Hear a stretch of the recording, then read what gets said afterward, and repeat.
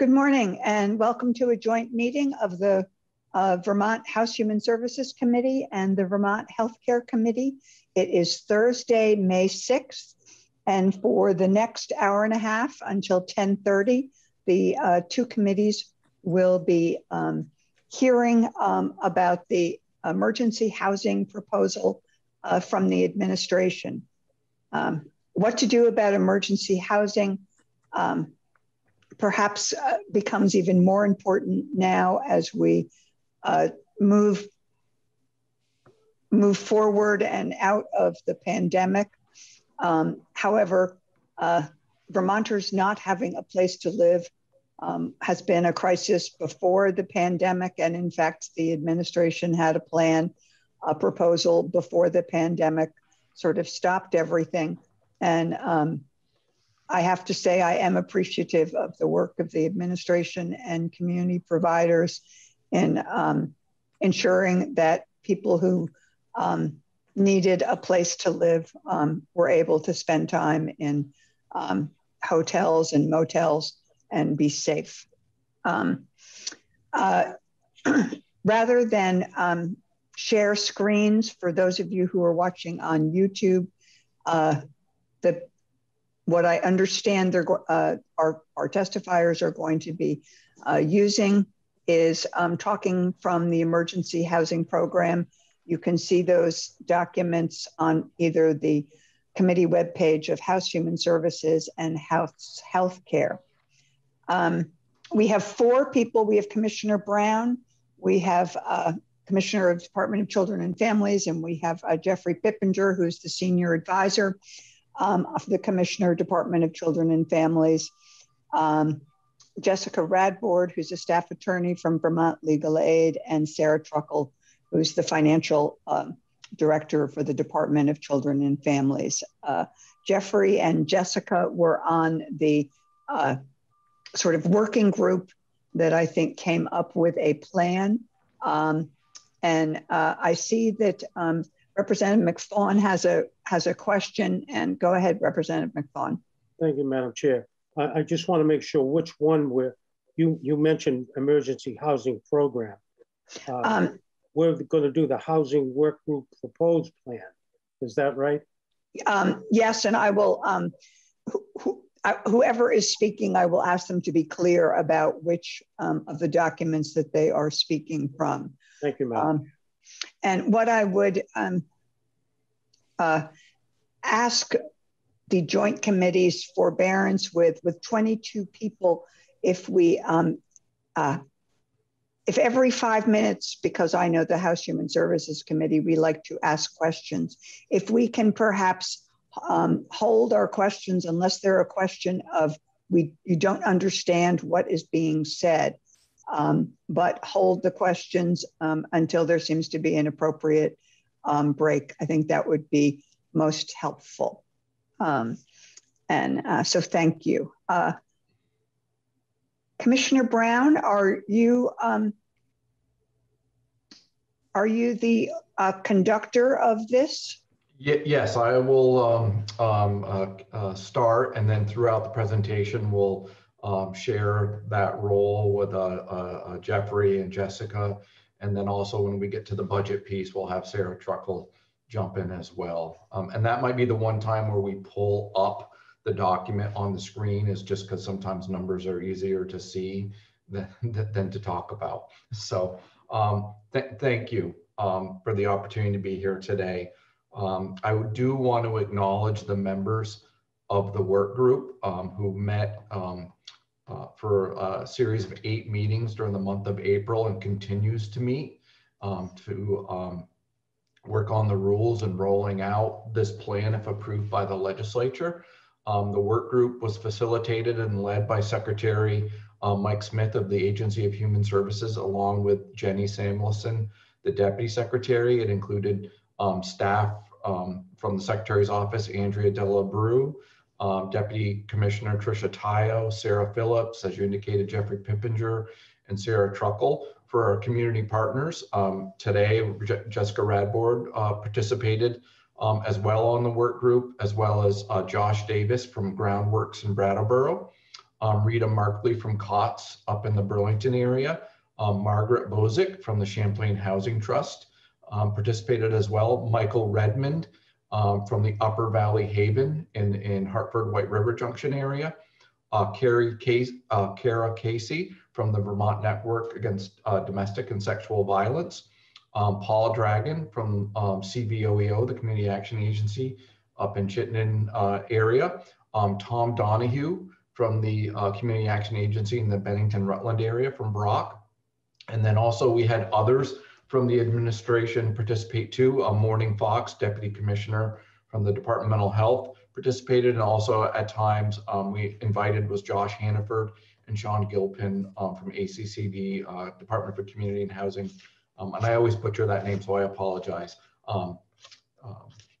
Participated in the work group, and the work of that group is presented in this plan. There was consensus on moving this plan forward from all members of the group, for which there, except for one area, which we'll highlight for the committee this morning. And that was one piece of the plan, and Jessica is here, can explain kind of their concerns regarding that one piece. The consent, where we did not have consensus, Vermont Legal Aid and Paul Dragon from CVOEO raised some concern on one area of the plan, and she can speak to a little deeper of that today. As you indicated, before the pandemic, we ran an emergency housing program, very prescriptive rules in place about who was eligible and for how long you were served. Primarily, when we had the adverse weather conditions, we would use at its maximum 250 to 300 motel rooms before the pandemic in the depths of the winter. And many times we would run out of motel capacity at that when we needed that level of hotel rooms across the state. When the pandemic started, the administration and our partners moved very quickly to close shelters. They were congregate settings, and also other homeless individuals. And we saw homelessness increase during the pandemic as households that were unstably housed and staying with friends and family were no longer able to do that due to health and safety guidelines. And so we relaxed the rules completely. And with the hospitality industry coming to a halt because of the pandemic, we were able to access many, many more rooms than we normally would pre-pandemic. And we are currently utilizing about just over 1,900 motel rooms across the state right now to house homeless individuals and families. We do anticipate that number will start to drop sharply as we reopen in July and through the summer and into the fall. As you'll see in the plan, we have worked hard to try to increase our capacity, but we do anticipate, like we've been given notice by the owners of the Holiday Inn, that they are going to stop leasing the facility to us, and that's been operated by CVOEO. And so we will lose that capacity. Other hotels have told us that they're going to start shifting back to serving tourists and travelers. And so we anticipate that our available hotel rooms will drop sharply and then continue to drop through the summer and into the fall. And we anticipate we will only have access to about 650 motel rooms by the end of the fall into the beginning of the winter. And so this plan takes that capacity component into account as we developed this plan.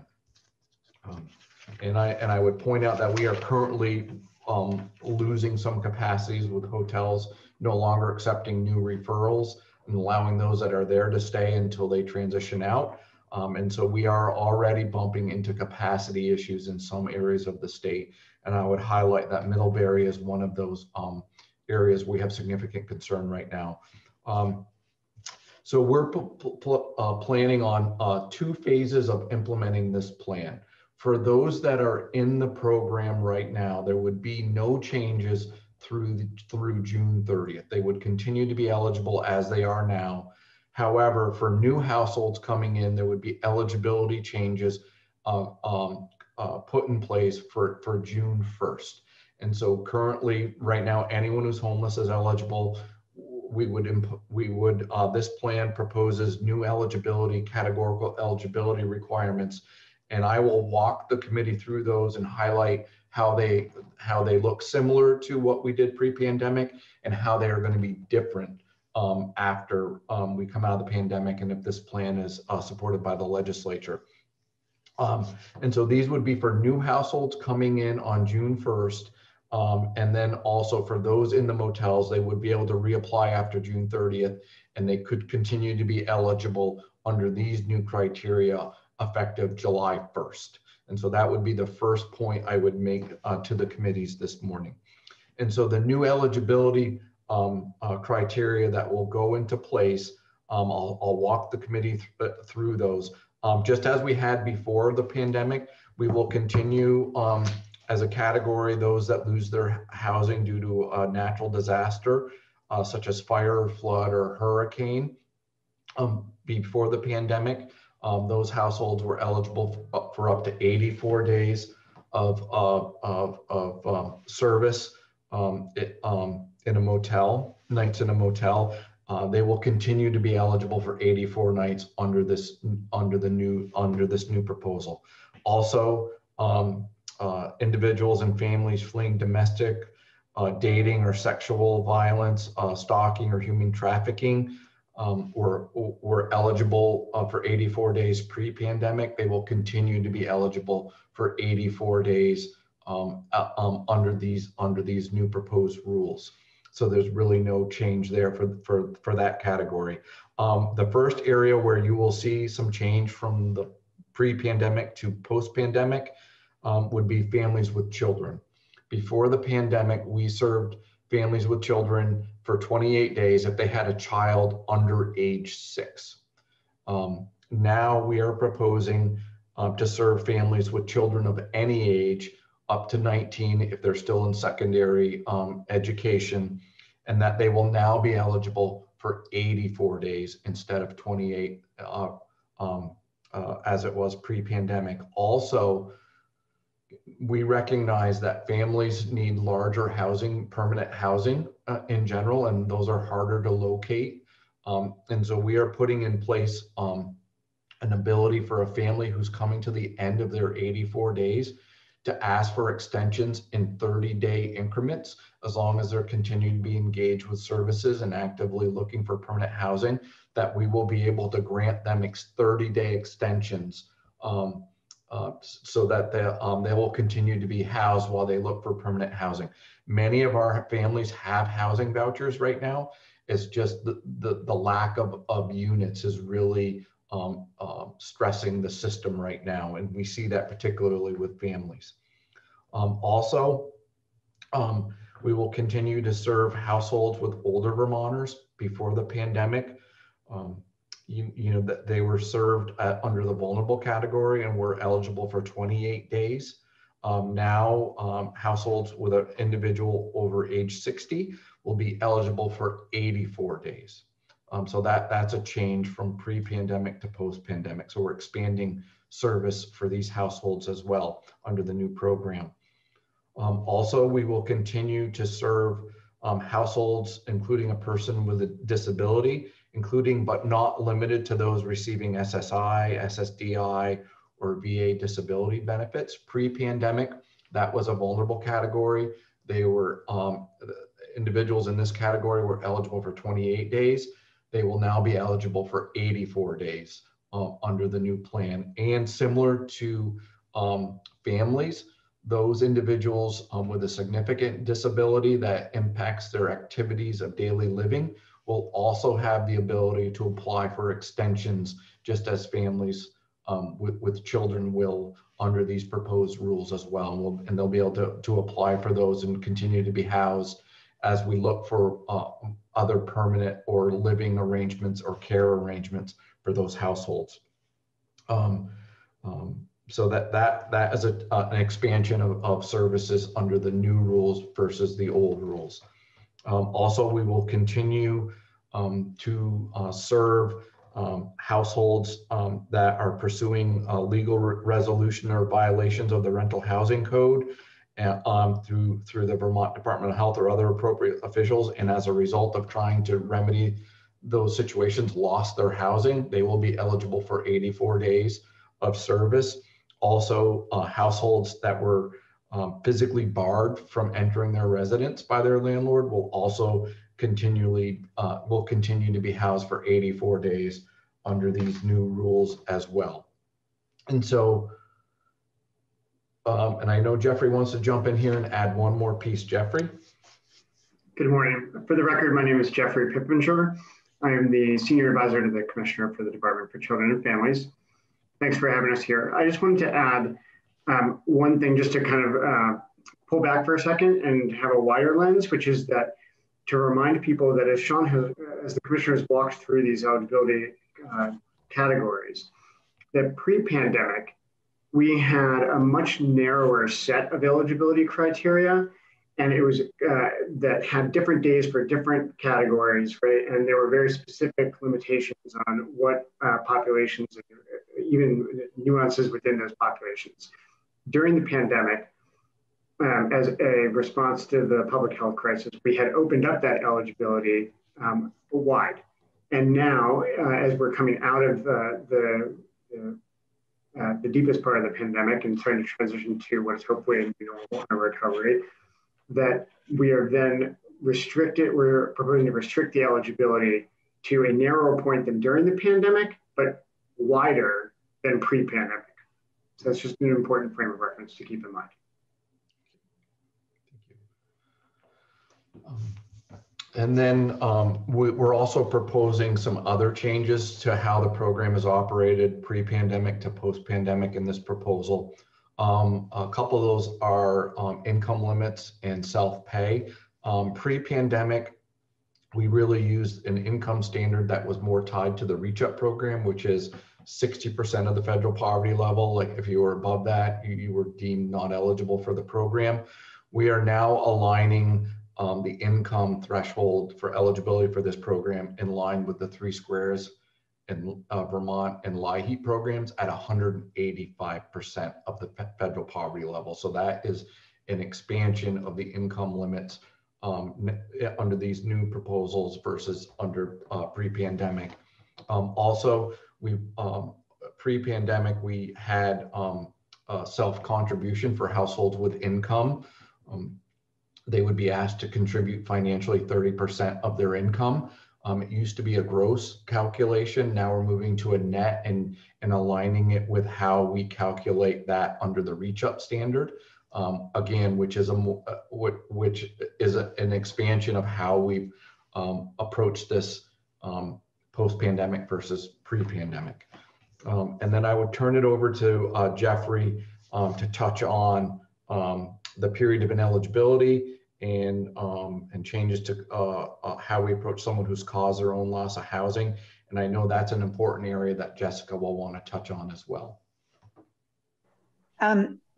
Commissioner, before we turn it over to Jeffrey, this seems like a place where folks might have had questions for the first part of what you've gone through.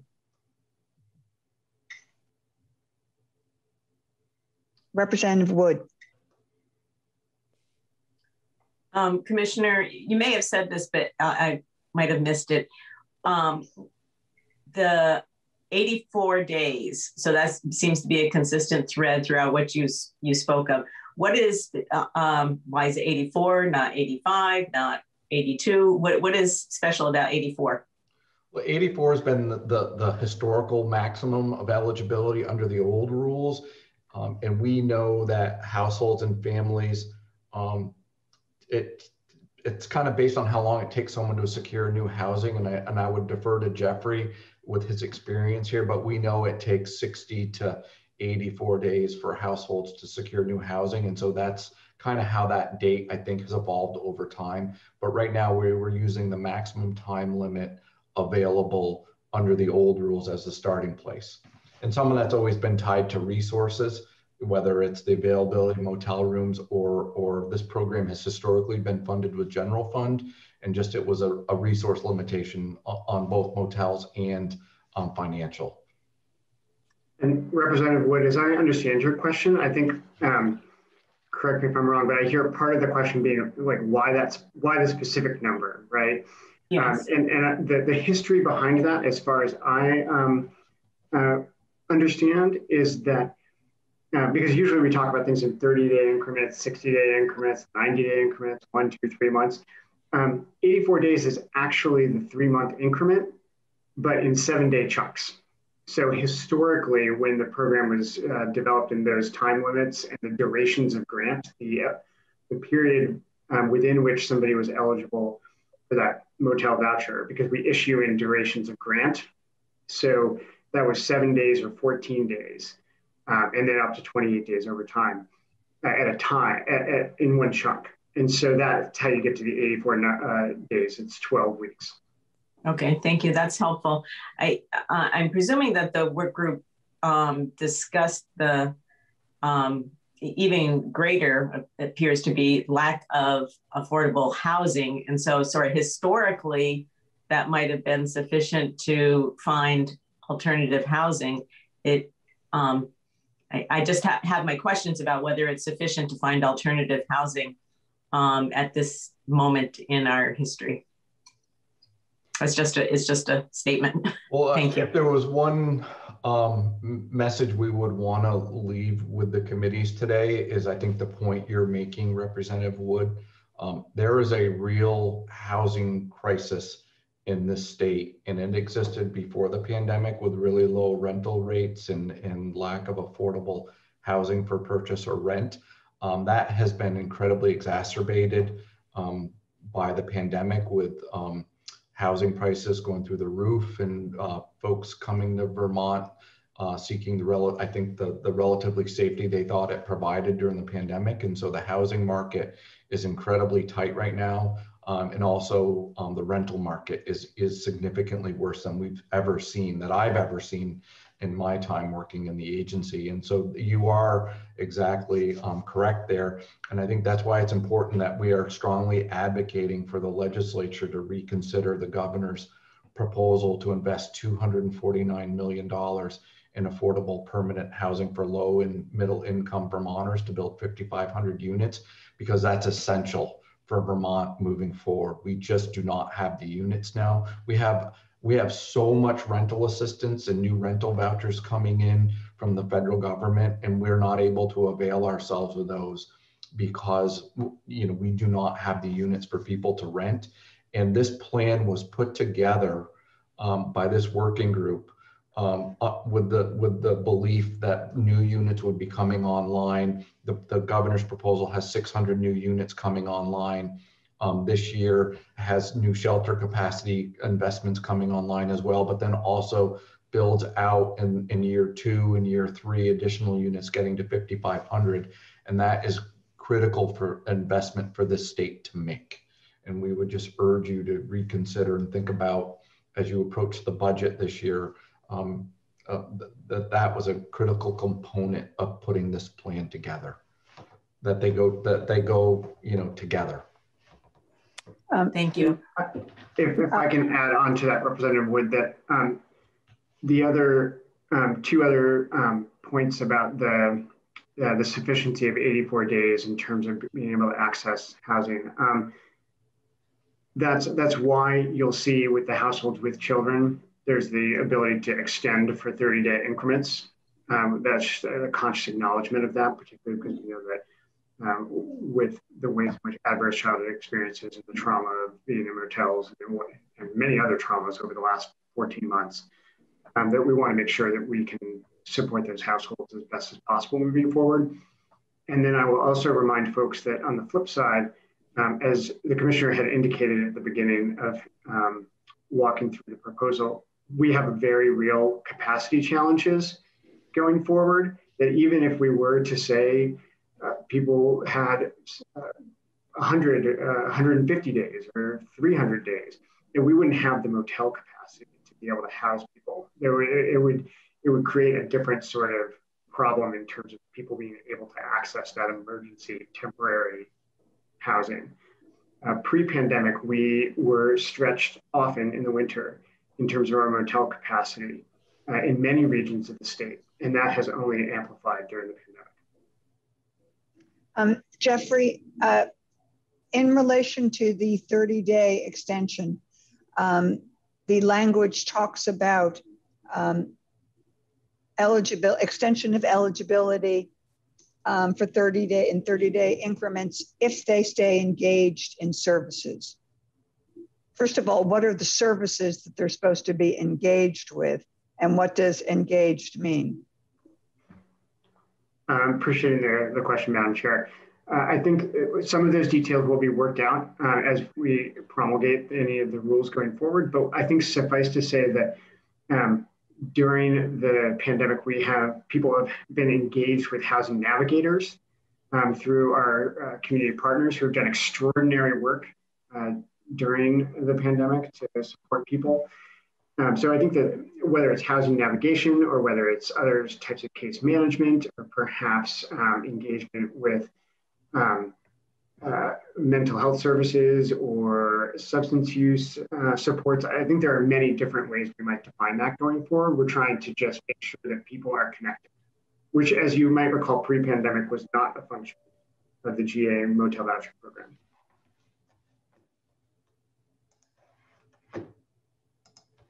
Can't hear I'm you, getting Madam a T-shirt. I'm getting a T-shirt. Representative Redmond and Representative McFawn, and I don't see any other questions. I would like to suggest that after those two questions, we move on because it is 9:30 and I want to make sure that we actually hear the whole presentation. Representative Redmond. Thank you, Madam Chair, and thank you, Commissioner Jeffrey and crew. Question about the 30-day extension. Is there any limit on that extension? And going to kind of the point you alluded to before, what happens if you reach those capacity limits? What's kind of the, and someone is really, eligible for this need? Have you thought through kind of what that backstop is? Sure. So how we've approached that in the past, and it can look, depending on the situation, it could be a capacity issue in one district.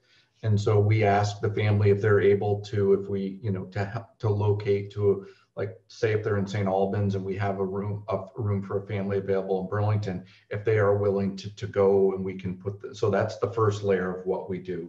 And as Jeffrey indicated in the past, we've really run into some capacity issues in the winter, particularly around some of the big holiday ski weekends.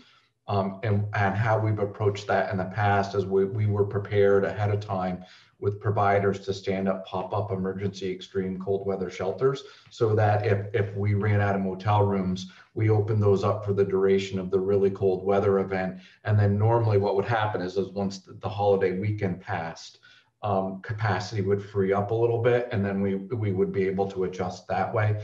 But we've certainly, and believe it or not, it's always certainly been timed around a holiday weekend. The Martin Luther King weekend in January, President's Day in February, we've ran into issues every year around those two holidays during the ski season. And so we will be prepared again there as well. And then also, we try to, many motels won't work with us, but we do continue to call around when we get into and just plead, like, we have one family, can you please work with us with this one household just for this duration until, so there's different strategies we use. So.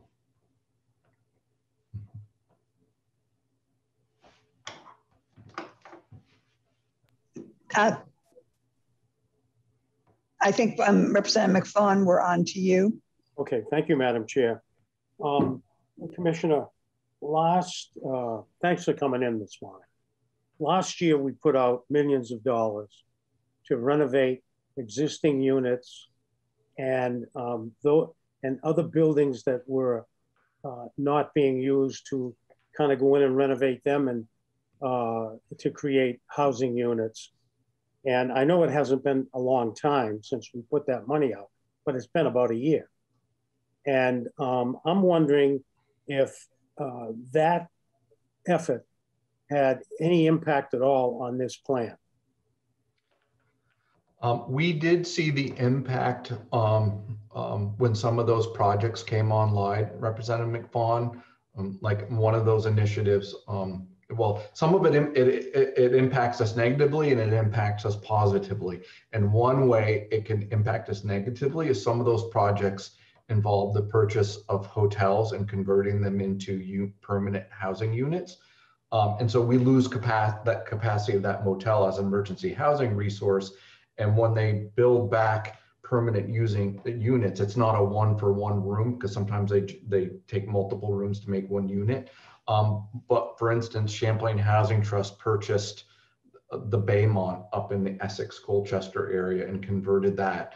And so when we saw that open, our numbers in the emergency housing program and some of the other projects, our numbers went down, but over time they have gradually increased, just given the long-term economic impact that the pandemic is having on households. It continues to put pressure on families and individuals, and we still see households becoming homeless as a result of that. And so we did see the benefit, but now we're kind of back up to where we were before that. So there was a dip and then it came back up. If I can also respond, Representative McFawn, I would say that what you're speaking to specifically is the rental rehabilitation program that our partners at DHCD had, Department of Housing and Community Development, had stood up. And I think that the reality, to be frank, is that we need as much housing as possible in the current climate. So that may be turning motels into single room occupancy settings. It may be permanent supportive housing settings. It may be building permanent housing. It may also be renovating old stock with the rental rehab. I mean, I think we have often talked, you've heard us say this many times in testimony, that there are 3 legs of the stool when we talk about homelessness and housing insecurity. There's rental assistance, there's services, and there's housing stock. And I think we're at a point where we have more rental assistance and more services than we've ever had. And right now we need to use as many of those tools in our toolbox to address permanent housing as possible, including that rental rehabilitation, but not limited to, because that is an important part.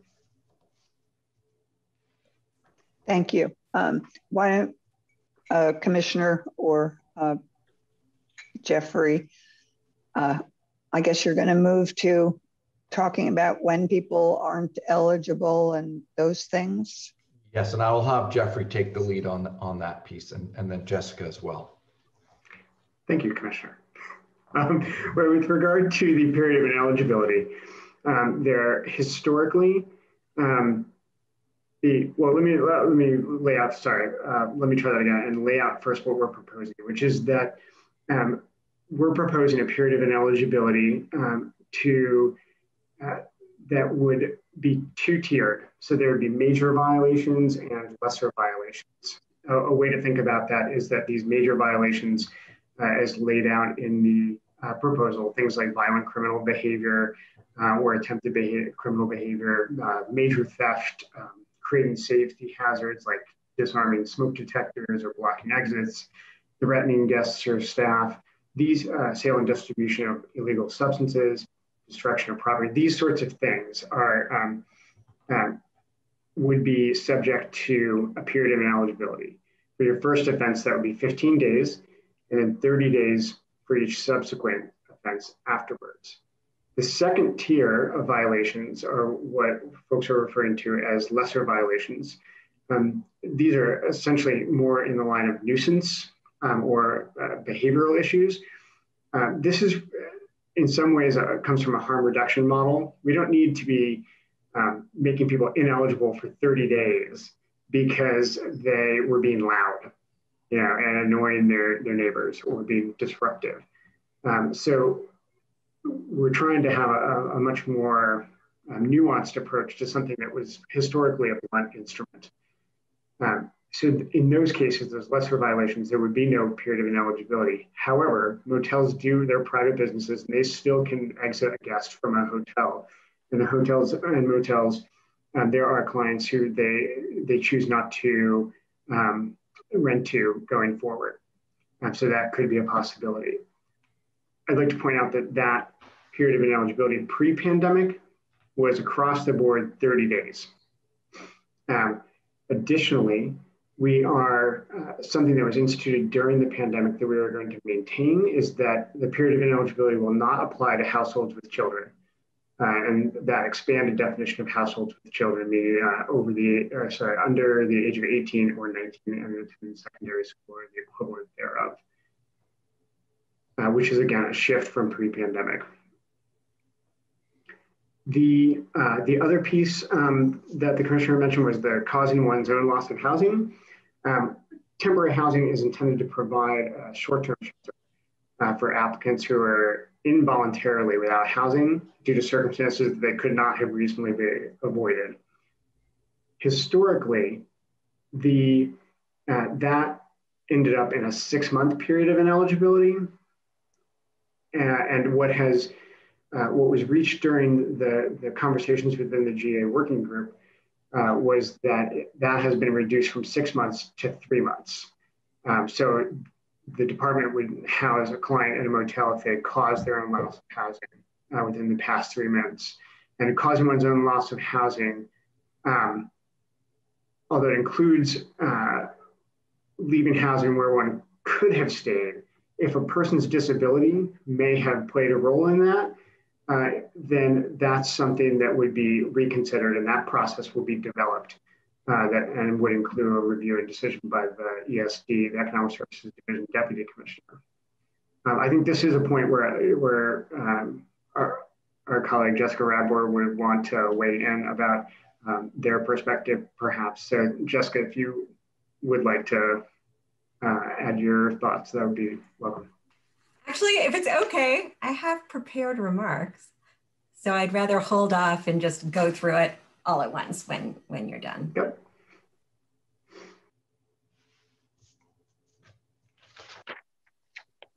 Okay, and then moving on, as we indicated, these new rules and programmatic changes would apply to new applicants on June 1st, and then everyone that's in at the end of May would continue to be eligible under the pandemic program requirements through the end of June, on June 30th.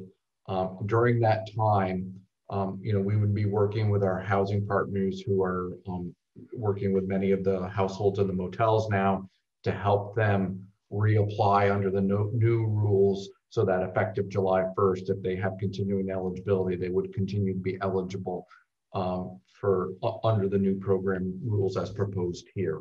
The other piece that I would point out is that we've historically operated in the winter months an adverse weather policy where we relax the rules, and anyone who's eligible and who's homeless is able to come into the program, and we will continue to do that this winter as well. We don't propose any shift from that policy in terms of that. And then the other thing I want to highlight, the state emergency operations worked closely with our program and was able to utilize FEMA funding and issue grants and contracts to providers across the state to provide meal deliveries to all of the households in the motels. That will end July 1st, along with the state of, if the state of emergency ends, then that service would end. Our work group is continuing to look at that to see if providers in the community can continue to have any other existing meal services connected to motels. Also, we're going to work with hotels to make sure that households have a place to heat food in a centralized area. Many hotels that don't have kitchenettes in their rooms do not allow heating appliances in the rooms due to fire safety hazard and code. And so we're going to work with hotels to, if they do not have that service in their rooms, that they have a centralized area where people could at least heat food or prepare food if necessary. And so we'll work with motels there, but that's something that will happen as well. The other point I would want to just touch on is the financing behind this plan. And I would turn to Sarah Truckle to pull up the proposed budget and how we're going to fund this proposal, and then walk the committees through that, and then just highlight certainly some of the challenges of the funding sources that we're going to be using as we move forward this year. Commissioner, can you and Sarah do that in no more than 15 minutes in order to give Jessica time to make her prepared remarks, and then the committee to perhaps make their questions or comments? Not yes. Sarah, not that we're not interested, Sarah, in money, but yeah. Yeah, we can do, I believe we can do that easily in 15 minutes. Happy to do so. Sarah Truckle, DCF Financial Director, for the record.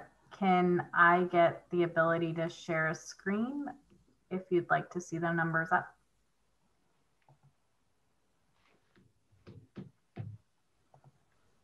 Thank you.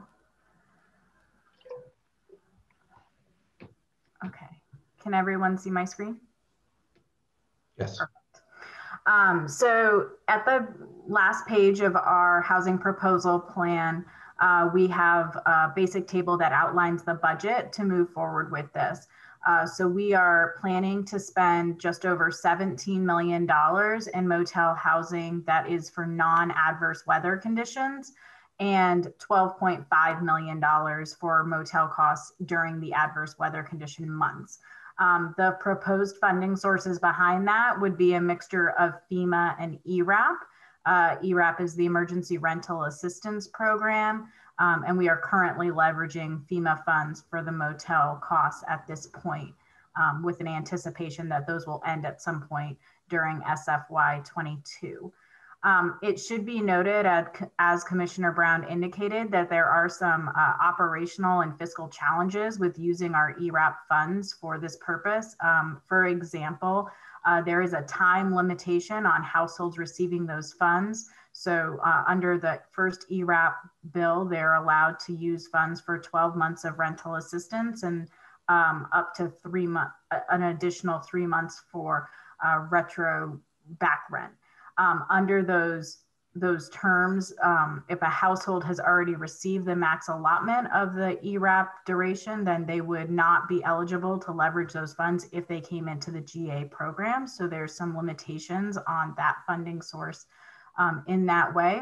Additionally, there's a requirement around income documentation, as well as a signed application that has to be filled out that we're working through the logistics of operationalizing now. So we're working on those components, but it will look a little bit different in order to leverage this fund source than it has historically. Additionally, for motel-based services, we're looking at leveraging an additional $4 million above the current housing support services authorized under the first ERAP bill, and these would go out to our community partners. Additionally, we would use $650,000 of our existing coronavirus relief funds that exist within DCF in the housing, for the housing plan originally, for motel-based security services. These CRF funds were authorized as part of the original $16 million last year. Some of them have been freed up by FEMA now being 100% covered for motel-based services by the federal government, rather than the 75% Fed fund, 25% state match, which we were using CRF funds. And that happened in January under the Biden administration. Additionally, we will also use our base budget, those moves that you saw in the governor's FY22 proposed budget, and shifting funding from the GA DEPT ID to our OEO DEPT ID, and that will expand community-based shelter and temporary and permanent options within OEO. Those will also go out the door using our state general fund dollars. We will additionally have $4 million of coronavirus relief funds, of which $3 million we anticipate using for what we're calling essential support payments. These will be for payments for households who are exiting the motel system and to provide funds for essential needs that they may have. We also plan to use $1 million for rapid resolution purposes. These funds are a little bit different in where we pay for things like a deposit down on an apartment or a bus ticket or different types of services to promote permanent or rehousing of our clients. We also have additional funds for our 211 contract, leveraging our CRF funds, as well as $2.25 million in ERAP funds for staffing needs in order to operationalize these plans with some of those logistics around using ERAP. DCF will require an additional 17 new limited service positions to work with these clients in getting all of those different components, as well as the reporting requirements for Treasury for the ERAP funds themselves, bringing us to a total budget need of $40.9 million, of which just under $5 million is our existing coronavirus relief funds that have already been appropriated to DCF. And to just touch on the staffing needs, this program historically served on average 180 to 200 families at any one time across the state, and ESD was staffed to manage a caseload of that size. During the pandemic, it grew times 10 to almost 2,000 families at its peak. And we utilized FEMA funding to create 20 temp positions to do that work. We are now, and we've certainly had some challenges with those. They have hour limitations, and they also have, they don't come with benefits, and so it was hard to recruit and retain those staff. And so we are looking to shift to limited service positions to help us do the work of this program next year, hoping that would create some stability in the staffing, because we really do need to work closely with the households we're serving here to make sure we have all the documentation so that we can comply with the federal guidance of the use of the ERAP funding. A lot of compliance issues we need to worry about there for the federal government. We have a question from Representative Rosenquist, I believe, either for Sarah Yu or Sean Yu. This would be for Sarah and the commissioner possibly, but I see there's $40 million. You say the majority of it comes from special funds for the relief we're going through as far as the pandemic, whether it's Corona or wraparound, whatever, ERAP and stuff. So what happens in the future once those funds are exhausted? Is this going to fall to our general fund to make up this $40 million or not?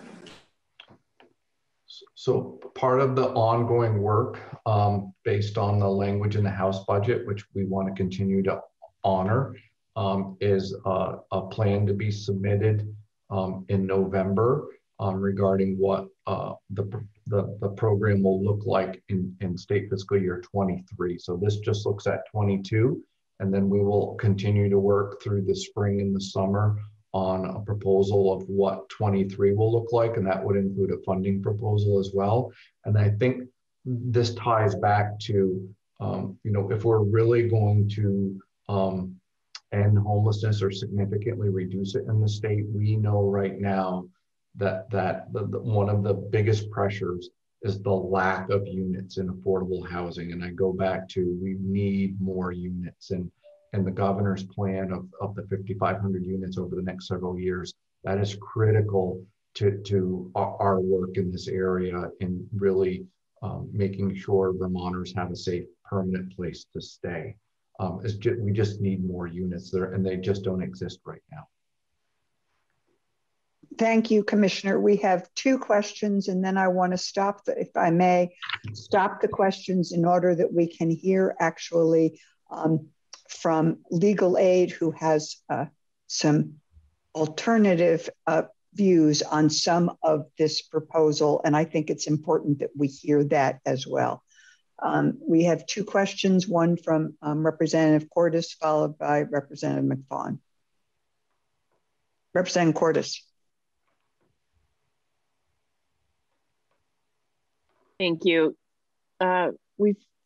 Addison County legislators heard recently from a program organized by United Way that there are, in regards to housing, there are many barriers, and there stands to be, I'm sure you already know, hundreds of people in the next few weeks that may lose their housing just in Addison County. But one of the barriers they mentioned was matching, that service dollars have to be matched with housing dollars, and that those have been siloed in the past. Is this addressed in the work you're showing here with ERAP? Yes. Making sure that the services can follow, that we have the capacity to make sure the services follow the people. You're exactly right, Representative Cordes. This proposal proposes $4 million to continue those services. Also, the base budget that we're moving over to OEO, it's around $6 million or $6.5 million that traditionally was spent on motels. We're going to have available to support services and shelter work and make sure we're following families, because in our work we recognize that it doesn't stop once someone's permanently housed. That many households need ongoing support to maintain that housing for a period of time. And when we want to ensure that we have enough service capacity across the state to do this work well. Thank you. I would also add the $4 million here is in addition to the housing support services that have already been authorized and appropriated under ERAP. So there's already millions of dollars that have been authorized. Thank you. Am I up, Madam Chair? Yes, you are. Okay, thank you very much. Commissioner, as I read through the list of violations and so on, I'm wondering, we want to keep the motels in the program as much as we can. We want to keep community-based shelters in the program, and we want to keep landlords that are willing to take people with the vouchers in the program so that these people have some kind of housing. Now, my question is this: I looked at all the budgets. I don't see any line in there for repairs or maintenance. When destruction of property takes place, who's paying for that?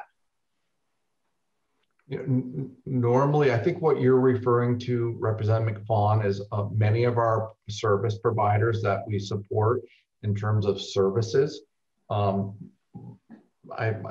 would refer to it as a landlord liaison who work with landlords to try to keep them working with our programs and services. And I would envision that some of our service dollars would be available for that work, and that we would encourage our providers. And when we put out our request for proposals, we could highlight that that's still an ongoing need, and that's work that happens today, and it needs to continue on as well. So that let's say, so if a room or a community shelter or something is damaged and can't be used, to get it back up in line and to keep those landlords that are willing to help, that service money might be used to do the repairs so that it can come back online. Yeah, that would be, we've referred that into the past as like a risk pool. So, and I think that was a part of our earlier housing plan last summer, which we weren't able to implement because the pandemic kept going.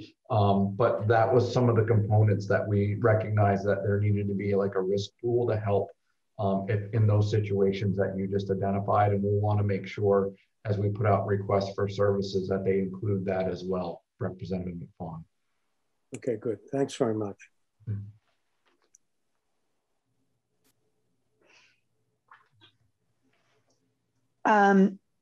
Thank you. Thank you both. And Jessica, please go ahead. And Sarah, if you could stop sharing your screen. Thank you. For the record, my name is Jessica Radford, and I'm an attorney at Vermont Legal Aid. I've been serving as a member of the General Assistance Working Group.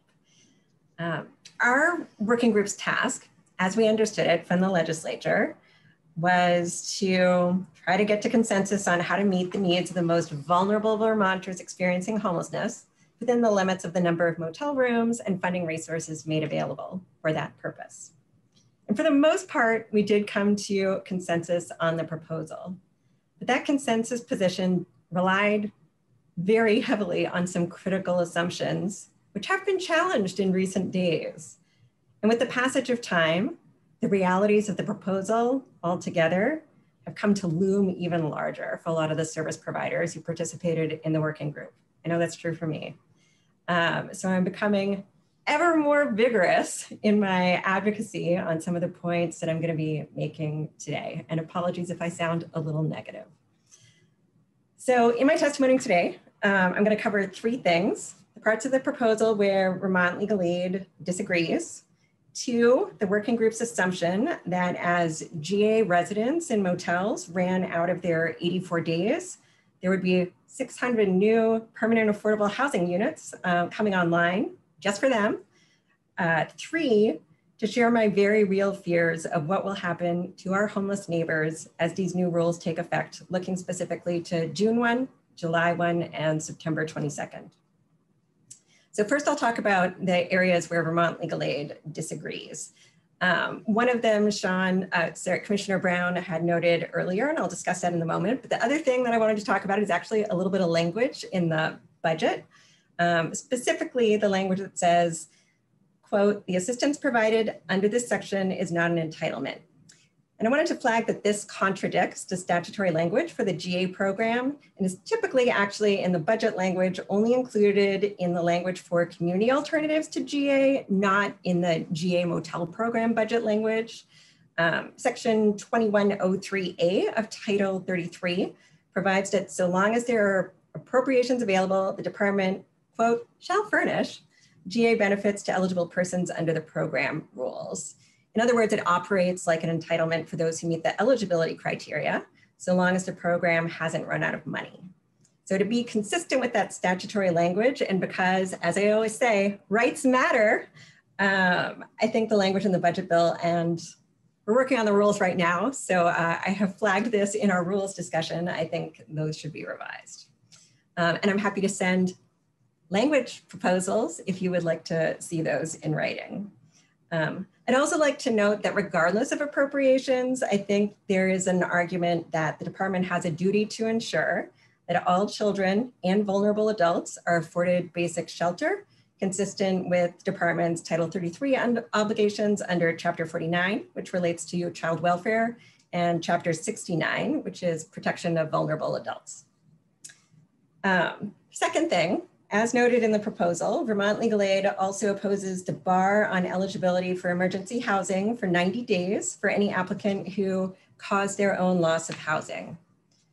I've worked with individuals and families over the years who were denied GA under this rule, and I think it's bad policy and creates particularly adverse effects for children and people with disabilities.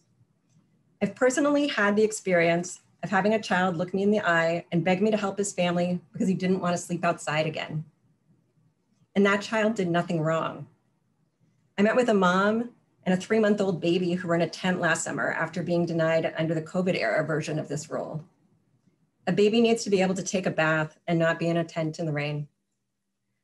There's at least one old fair hearing decision that supports the assertion that children have a right to GA regardless of their parents' alleged fault for losing their housing. In that case, the Human Services Board said, "Visiting the sins of the parents upon their children is a punitive result." The HSB's position was that, quote, "There cannot be any more compelling societal interest than for homeless children to have safe and suitable temporary shelter." I agree. Or imagine a disabled senior on insulin who gets evicted for smoking in their non-smoking apartment. Under this proposal, that person would be in a tent or in their car for 90 days, or until they end up in the hospital because they couldn't keep their insulin at the right temperature. I urge you to reject the 90-day bar on eligibility, at the very least for families with children and for vulnerable adults. And my guess is that such a change would make a very negligible difference in the overall program budget and capacity in the motels. And I'm happy to provide suggestions for language. Next, I'd like to touch on the need for permanent affordable housing that our working group so heavily factored into our proposal. Other than for families with children and people with disabilities that significantly impair their activities of daily living, time limits on provision of assistance are reinstated under the proposal, the 84 days that we talked about. And when I looked back at the 2020 data for coordinated entry, it showed that it actually took 125 days in non-COVID times to get permanent housing, and the situation is even worse now. The thing is, when GA was created back in 1967, I think, it was designed as a short-term benefit to address emergencies, but things were so, it was a different world back then, right? Even as a low-wage worker or person on SSI, it was probably a lot easier to get an apartment. And we didn't have the incredibly low vacancy rates in the rental market that we have now. Even if we don't consider the affordability issue, there are simply not enough units to rent to meet the need that we confront. There was an article in VT Digger just a few days ago that said that in December 2020, the vacancy rate in Chittenden County was just 1.1%. I had my support staff do a run through of all the ads on Craigslist a couple of months ago in Chittenden County. And even if you got a person in a GA motel into every single one of those units, you'd only reduce the GA motel population by 6%. That is mind-blowing. A case manager in Lamoille told me earlier this year there was not one single rental unit available in all of Lamoille County that was under the fair market rents. Rental subsidies are useless if there's no place to go with them. And when apartments do appear on the private market, they tend to go really, really quickly and are most likely to get leased out to people who can pay right away, even with a Venmo, who don't need a landlord to do a bunch of special subsidy paperwork, and who don't have negative or non-existent rental histories.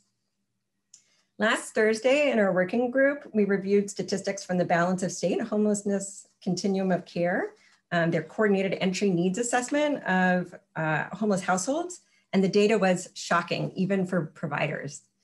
I'll give you a little bit of a sample. So 26% of the people reported that they had never been named on a lease, ever. 38% had been homeless before they were 25. 48% had chronic medical conditions that are disabling. 53% reported having been to the emergency room at least once in the last year. 22% they had absolutely no income whatsoever, earned or unearned, for the last 12 months. It's true that some people in the motels are just low income, they need a subsidy, and a whole lot of luck trying to get an apartment in this market. But for many of the people in the motels with limited or no rental history, little to no stable income, serious health issues, renting in the private market is going to be very, very, very hard. There's just too much competition for the limited number of units available. So outside of low barrier affordable housing providers, I just don't see a good exit strategy for the people that we have in the motels right now. Our working group, when we were looking at how long are people going to be able to stay, was relying really heavily on our belief that we'd have those 600 new units of rapid permanent housing for the homeless, as outlined in the governor's ARPA proposal. And it's our understanding that the housing working group also supports that allocation of funding to develop those units. And I think they're offering testimony right now in House General. But here's the thing, I do think that the Senate and some other legislators have raised pretty reasonable concerns about the proposal to use $90 million to create 600 units of permanently affordable housing restricted to people experiencing homelessness. So I just want to go over a few of the things now. So I'm not a housing developer, and I can't speak to exactly how many rental units you would get out of $90 million, but I just don't see the prospect of falling short of 600 units as a reason to hold back funding until 2022 or some later date. I don't want to see a single feasible proposal to create permanent housing for the people we have in motels turned down simply because we don't have the money. And as of yesterday, the Treasury had yet to release guidance detailing eligible uses for the Coronavirus State and Local Recovery Fund. So maybe the best policy is to do a mix of general fund and ARPA, I don't know. Either way, I just see an immediate need for that housing to be developed using whatever funding is available. Same thing for leveraging tax credits. I understand from the folks who know more about this stuff that leveraging tax credits can take longer when it comes to development. And again, I just see the need for immediate housing now, whatever we need to do. I also understand concerns around creation of housing that segregates people with a history of homelessness. Again, right now, we have a crisis, we're running out of time, we're gonna lose this motel space and hundreds of people have nowhere to go. So I think it's essential to focus on rapid development of housing for people exiting GA. And I don't think that properties that house solely people exiting homelessness are doomed to failure. If you attach the right services and the right supports, I think the tenants can be successful and the properties can be safe. And over time, they'll become more diverse.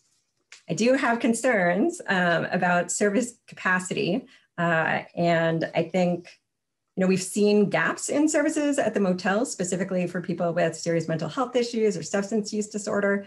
So filling in those gaps is going to be really important. The households in the GA motels need an exit strategy. I know my clients have been feeling really hopeless for an awfully long time, and now they know that time is running out and there's nowhere to go. So rapid development of housing for people experiencing homelessness is a critical and immediate need, and we can't delay. We need massive investment now. And finally, I offer a grim dose of reality. So let's talk about those timelines, right? There are 3 dates that are weighing heavily upon me, and I think they're weighing on the other service providers in the working group too. That's June 1, when the new eligibility rules kick in, July 1, when the current GA residents might start becoming ineligible, and September 22nd, when a lot of the current residents' 84 days of eligibility under the new rules are going to lapse. Okay, so June 1. I have a client right now who got a notice to quit for no cause because her landlord wants to sell the property where she lives. And she just can't find another place to go. She's got a low-wage job, she does work full-time, but there are almost no vacancies. And she's scared to death she's not going to find a place. Come June 1, people like her who are getting evicted for no cause or for sale of the property are going to qualify for nothing unless they meet one of the vulnerable criteria that we identified. And it's really hard to get a new home or keep your job when you're living in your car. Okay, fast forward to July 1, when the new eligibility rules kick in for current GA motel residents. I've worked with youth who came out of foster care, who in spite of being able-bodied enough to work, had experienced so much trauma that they could barely look anyone in the eye, and so much anxiety that it's hard for them to be around other people. But they don't have a documented disability, and they don't have a doctor who can talk about their mental health challenges. And as of June 1, I do worry that under our new program rules, kids like that are going to be terminated from GA, even if they have nowhere to go. And what's going to happen on September 22nd? For all the people granted under the new vulnerable eligibility criteria, if they have yet to secure housing, they are going to be out of time. And I have a very real fear that with or without the $90 million of funding, we won't see 600 units ready for occupancy by September 22nd. Maybe we'll never see that many units with the current market conditions. And we'll see hundreds of people with disabilities, seniors, domestic violence survivors, and pregnant women being exited from the motels with no permanent housing lined up. And the proposal would give them some cash, but cash isn't a home.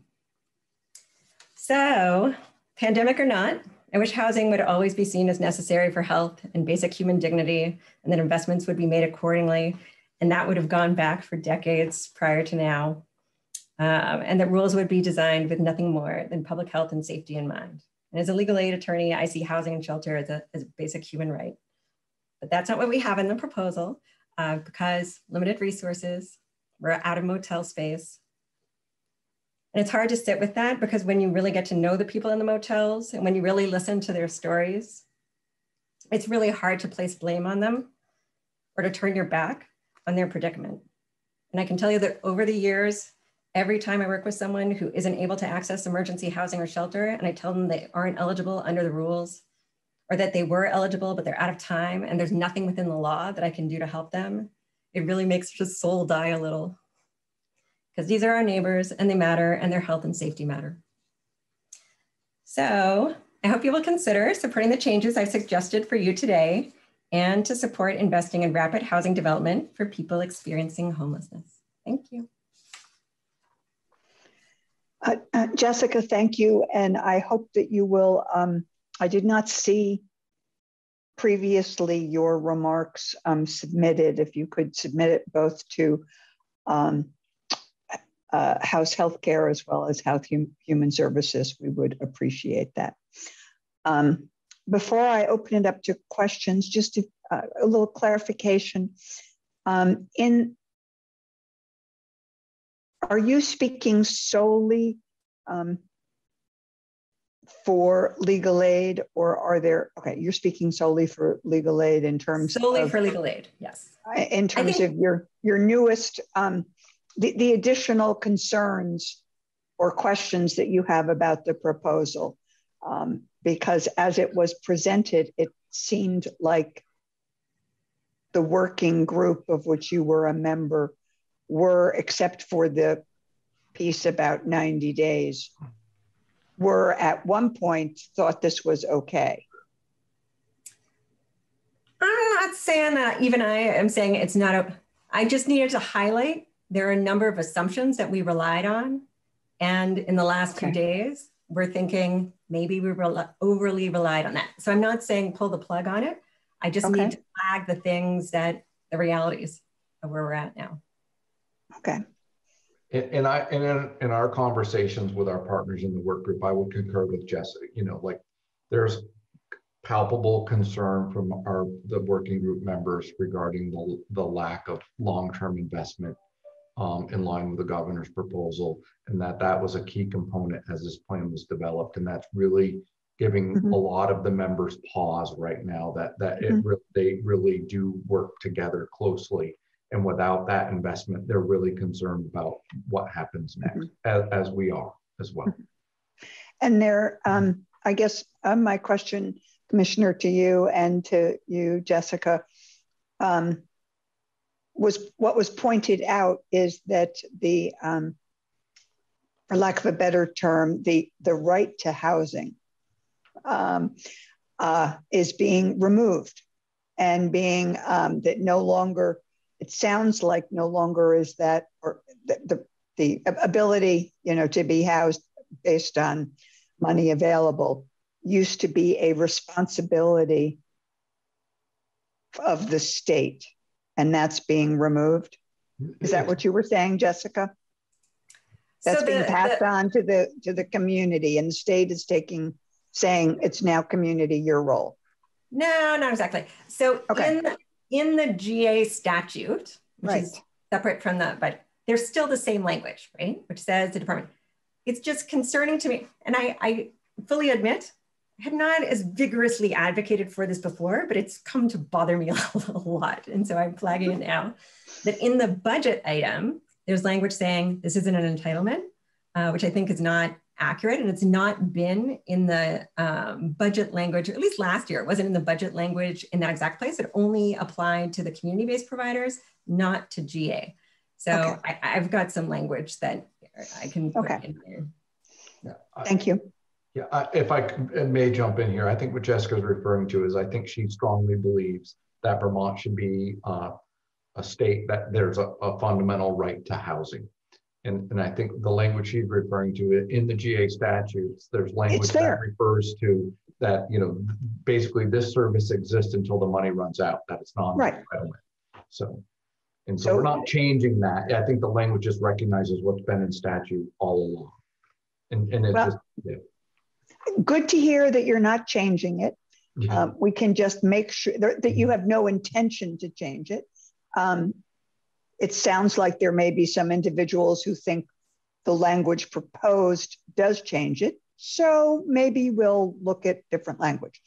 But I've stopped talking now. I want to open it up for questions for anyone from House Healthcare and House Human Services.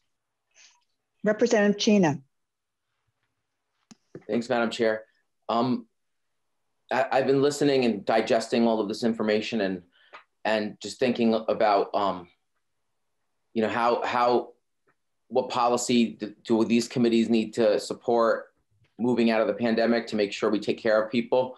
And I've heard talk about investing money in the development of new units of housing.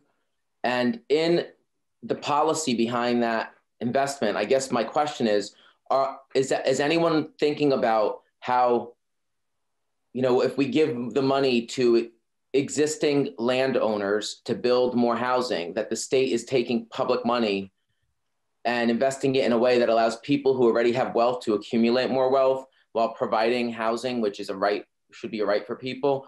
Has there been any thought about ways that we might invest that money into forms of housing in which the residents can build equity, like cooperative housing, for example? Like, I haven't heard that specifically mentioned, but it is a policy decision, because if we choose to make a policy decision that we're going to give money to developers to develop more property, then we're basically saying that the money of the state we're investing it into people who are accumulating wealth while providing a service for the state. But we could be investing that money in a way that actually builds the wealth of the people to whom we're providing the service, and we could lift people out of poverty.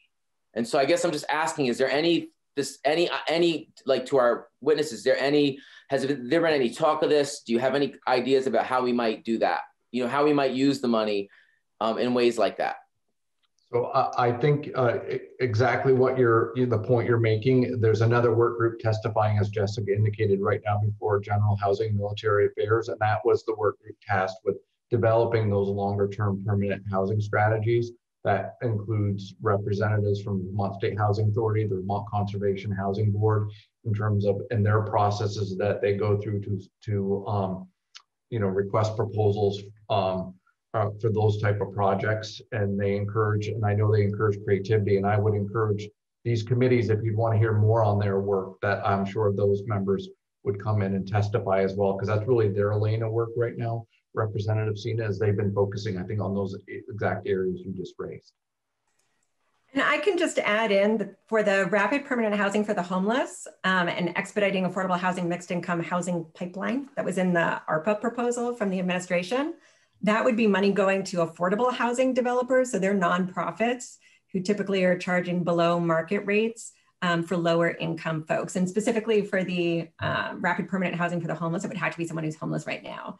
There was some funding for the VHIP proposal in the ARPA budget, and that would be funding that would go to private landlords.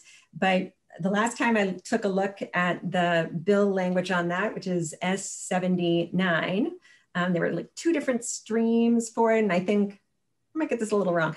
One of them was they were required to take, so it's a private landlord, they're getting some money to rehab a unit, and they were required to take someone off of the coordinated entry list, those are the people experiencing homelessness, and keep the unit affordable for, I believe, 5 years. Or there was another option of taking someone who was, I believe, below 80% AMI, but they had to keep the unit affordable for 10 years. And there was also in the ARPA proposal, the home builder program, which was try to meet that missing middle to get to a home ownership. I think there are lots of other ideas too, right? There's 85 vacant mobile home lots across the state. And so maybe we could fill those up with mobile homes for people experiencing homelessness or other low income folks. Just an idea. Thank you. And thank you for the question. Clearly, housing is something that impacts not just sort of human services, but also healthcare. Also, how do we fund it, appropriations, and how do we ensure that it gets built and things like that, which is sort of House General and Military Affairs. We are right here.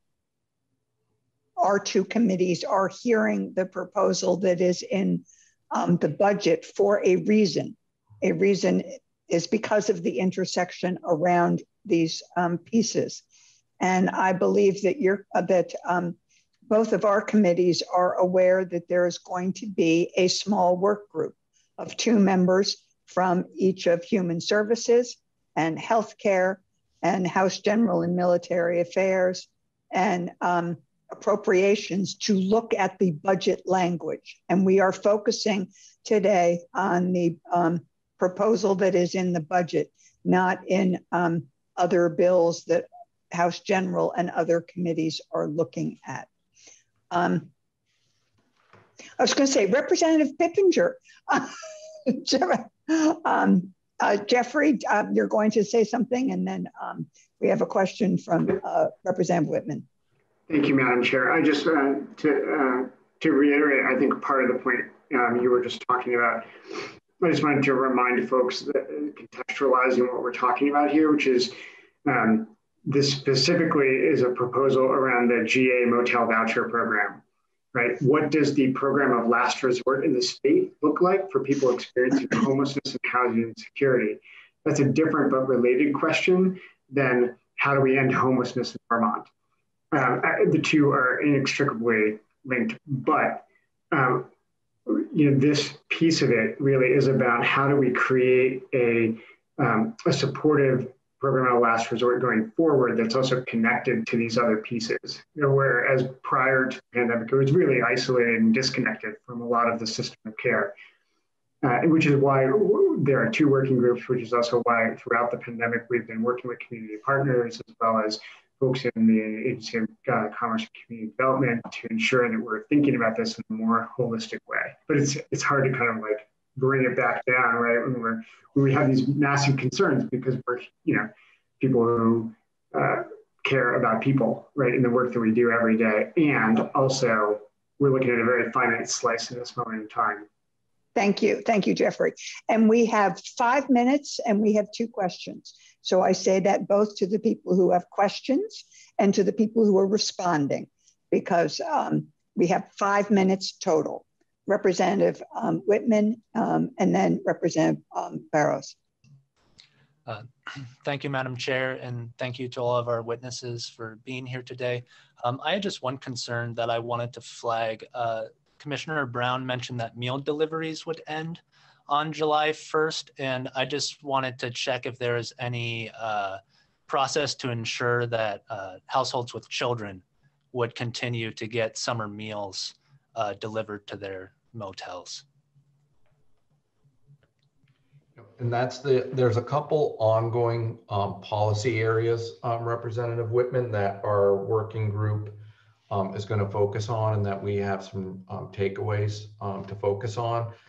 Jessica highlighted one of those, substance abuse and mental health supports is an ongoing area we continue to work on. And I think the meals is the other. And so we will work with, our partners. We're very connected with AOE right now in the pandemic EBT and the delivery of school meals. And that work will continue, and that we coordinate that very closely with our education partners. And so that's going to be a focus of ours moving forward. And we will connect with AOE just to ensure how that program is going to look moving forward through the summer for these kids. Thank you. Thank you. Go ahead. Thank you, Chair Pugh, and thank you to everyone who presented this morning. My question is for Commissioner Brown. In the very beginning of your presentation, you said that this was a two-phased plan, and then it seems like you only presented one phase. Is the second phase what the work group is going to be working on in November? Yes, the legislative language that came out of the House asked us to focus immediately on what 22 would look like, and then to continue to work and submit a proposal, I believe on November 1st or sometime in November, on what for 23, so that the legislature would have time to digest it for next session. And what do you think will be entailed in that? Dialing back some of the plan for 22, or to be honest with you, I don't know, because the work group hasn't started those conversations. I think that there's so many factors that could implicate that right now. One thing I would highlight for the committee is, this proposal, and with the working group, would lock us in for 22, and we wouldn't restrict conditions. This would be what the program would look like in 22. with the one caveat that we are still, that we're at the mercy of the pandemic. And if there was a spike or something changed and we went back into a state of emergency, we would look to respond to that similar to what we did at the beginning of the pandemic. But also I think what we'd want to look at is what units are coming online, what additional capacity is being built for permanent housing, how quickly is it coming online. We might not propose any changes. We might, as we did here from, this is this program is going to look much different than the old program did pandemic in terms of length of eligibility in categories for folks. I'll be honest with you, as a commissioner, I always pre-pandemic had some real concerns at some of the categories and the limited service available. And I feel much better with these new categories and lengths of stay. Particularly for families with kids and folks with a disability. I feel like we've made some improvements in the program. And so I think, we would take all of that information to the work group. And just as we did with this plan, we didn't go in with any, we really worked together really well. And that process, I think, came out with a product that overall everyone supported, except for that one area that I think Jessica highlighted regarding the causing loss of housingness. And so my hope is that we will bring another consensus plan for what 23 looks like to the committee, but I wouldn't venture a guess of what that will look like right now because there's so many factors. Is there just very quickly as a secondary indulgence, to what degree does this plan take into account the moratorium on evictions and its end, especially with this Supreme Court decision yesterday? I think that's one of the other factors it wasn't a direct factor in the work of this work group, and I would let Jessica jump in here too. But I think, we're concerned about the end of that moratorium. But I would say for those who are at risk of eviction for non-payment of rent, there is a significant amount of financial resources available. And our work would be first to make sure that everyone who's facing eviction due to non-payment of rent has access and we support them accessing those rental dollars to keep them in that permanent housing in their apartment, because we don't want, because of the impact that losing your housing has on households. And so our goal is to make sure if we become aware of those households that we keep them in that housing, and that's some of the work our service providers will do with some of the dollars that service dollars that we're providing in this plan. I'm actually giving a training at 11 today to service providers talking about how are people losing housing during the eviction moratorium, and VRAP is one of the things that I'm going to be talking about to use those funds to keep people in place. I did, when I was giving my sort of stories of the people who are going to get left out, I did flag that I have a concern for the folks who are going to get no caused or evicted due to sale of property. That's happening a lot. So we're a little nervous about that. If the people meet the eligibility criteria for vulnerable, families with kids, people with disabilities, they'll be fine. But there are going to be some folks where property sold and they just can't find something else. There's nothing. So thank you. And we look forward to sort of seeing that in writing so we can digest some of the questions or concerns that you have, so that each of us individually can sort of look at those and then at the same time channel our questions or concerns to our respective work groups or chairs. Clearly housing, as it relates to homelessness, and Jeffrey, thank you for the way that you honed in on really what we are talking about here in terms of this proposal. And Representative Lippert, do you want to say anything before we wrap up for the morning? No, just I really appreciate being able to have our full committee, as well as those representing our committee on the subgroup, be able to hear and share in this presentation. It further illuminates the connections between the work of our two committees. So thank you. Yeah, absolutely. thank you very much. I think we're going to take a pause, and our respective committees will go back to our respective rooms. And House Human Services, I will see you back at 10:45. And House Healthcare will convene at 11.